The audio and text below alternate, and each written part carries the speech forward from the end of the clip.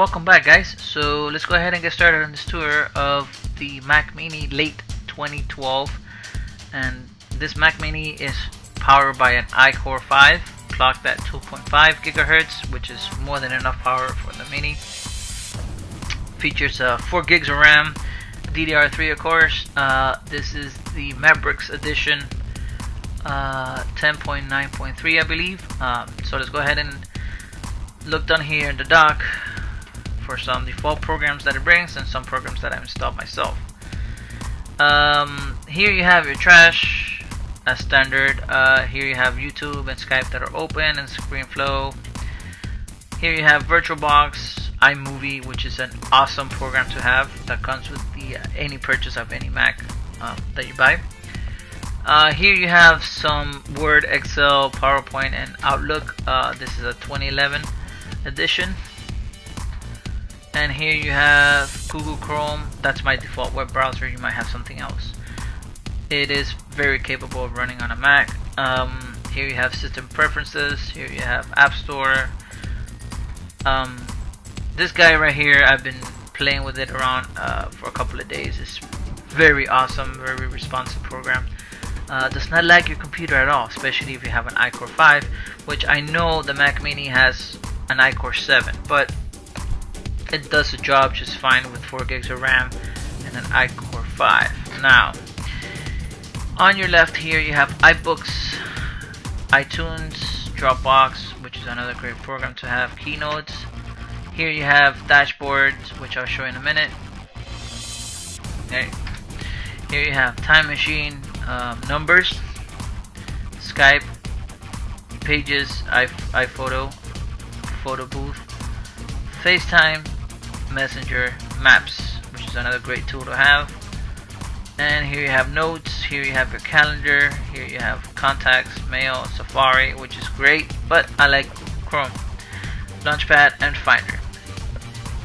Now up here, if you see these little bars down here, up here to your right, is your notifications. If let's say you would listen to iTunes or something like that, you would get it up here. Spotlight, or I should say Spotlight. It's another great software or a great add-on to this thing, I should say. Let's say you want to look up TeamViewer or TeamSpeak Client. Just type in the first 3 letters of it and there you go, right on the spot. Here you have your date and time, and here you have your eject button. Here's your wireless. Also here to the left you have Bluetooth, which is not on at the moment. Here's your volume controller, your Time Machine, and Skype and ScreenFlow.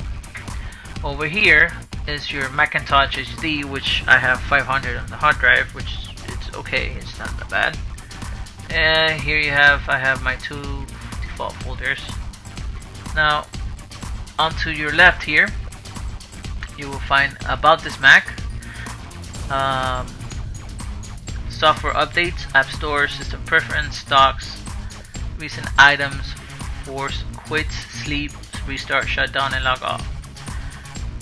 Over here to your right you have Finder, which when you hover over it you see this about Finder, preferences, empty trash, source, empty trash, services, hide Finder, and hide others.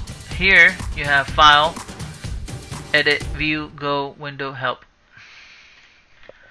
And basically that's it, guys. My impressions are, well, they are a little bit expensive, but you do pay what you get for. I heard that somewhere else before and it makes complete sense.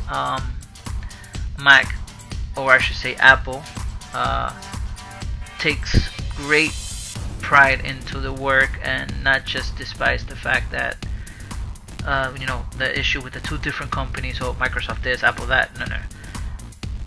Microsoft does what they do best and Apple does what they do best as well.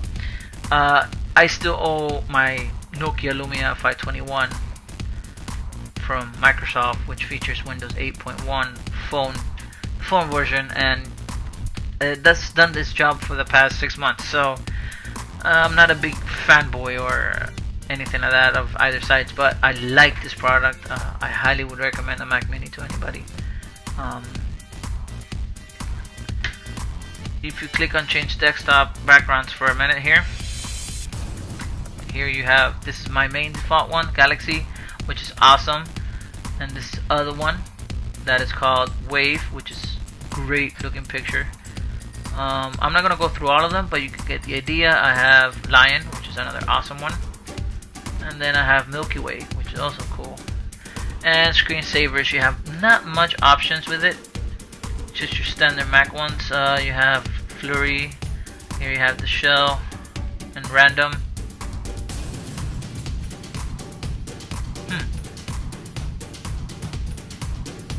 But my screensaver is Flurry. So, and one more thing before I go, guys. Here you have Launchpad, which is another great way to get your programs back. Love how this looks. Very good work. And here's system preferences. May look familiar. Looks like the Ubuntu one, but this is Mac and Linux is Linux. Two great operating systems. Just love the fact that you don't require an antivirus on a Macintosh or a Mac, I should say. So that's my main update, guys. I will be making more virtualized or on a VirtualBox, I should say, videos in the near future. If you like what you saw, please comment and subscribe.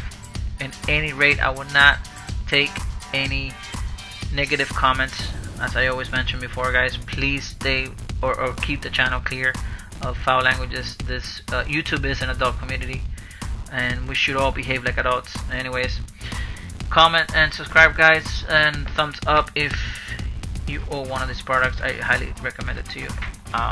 Anyways, that's it, and thanks for watching, guys.